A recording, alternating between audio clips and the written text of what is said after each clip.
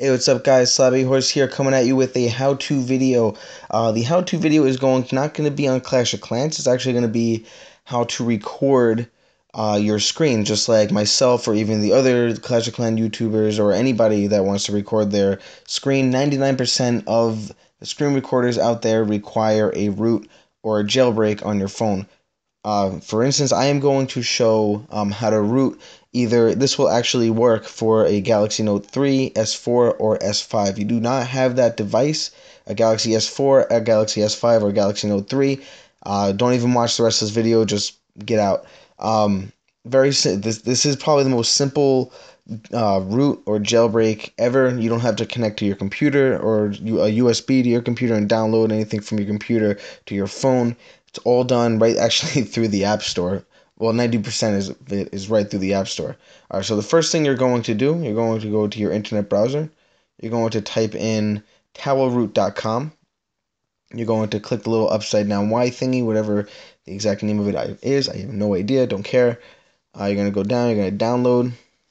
And if you have any sort of antivirus on your phone, this thing's going to come up a lot, or just for this part actually, shouldn't say a lot. And you're going to install. You're going to go, I understand, I want to install it anyway. I'm going to open.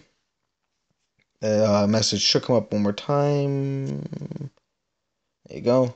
Close. And you're going to click on Make It Rain. And there you go. You should now have root. No reboot required. Not finished yet. Alright, got a couple more steps. What you're going to do, just to make sure you know that you have the root, make sure it actually successfully worked, you're going to type in root checker. You're going to download the first app. And you're going to open. And you're going to verify root. And it's going to say, congratulations, this device now has root access. You're going to get out of there. You're also going to, again, type into the Google Play Store, and you're going to type in Super SU. All right, you're going to install. Again, I already have it installed, so I can't reinstall it. When I tried to uninstall and then reinstall, it didn't go through the next prompts I'm about to show you. But just to show you that this is a legitimate app, and I'm not trying to like mess with you guys or anything. It does have 160,000 downloads with a 4.6 rating. It is legitimate. There's nothing wrong with it.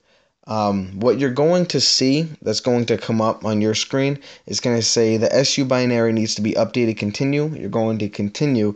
The next prompt is going to come up is if you have a custom recovery like a TWRP or a CWM that can be used to install this SU binary, blah, blah, blah. You're going to select normal. And then it's going to say installing, please wait. If you see this message for more than 5 minutes, reboot and try again. If you do see it for more than 5 minutes, reboot, and all you got to do is just try and download the SU, Super SU again. You don't have to do the towel root or anything else, just the Super SU. And then another prompt is going to come up saying it needs to disable Knox, and you're going to click on that. That should take about 30 seconds, and then it's going to say Knox was successfully disabled. And then what you're going to want to do, it's probably going to prompt you to do so to reboot your phone. If it doesn't, reboot it anyway, because you're going to have to reboot just like when you get an update on your computer. It usually requires an update, or I'm sorry, a restart. Same thing with your phone. Basically, that's all you got to do.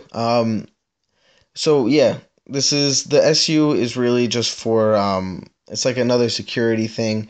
It basically takes the place of Knox security, and then you'll be able to record with SCR Pro is what I actually use. The SCR you can get right off the Play Store. SCR recorder. And you can get the free version. It's only about I think you can only record up to about 30 minutes total. And then it requires you to download the full version, which is about $4 or $5. Again, it's a great app. I have it. Again, it's $5 worth it. If it's $5, I don't know. I downloaded it a while ago, but that's really all you gotta do. If you did learn anything, or if you're going to do this, please like the video so we can get this video out there, and subscribe definitely helps. If you like Clash of Clans, I make videos on that. Watch it, and Slappy Horse out. Clash on.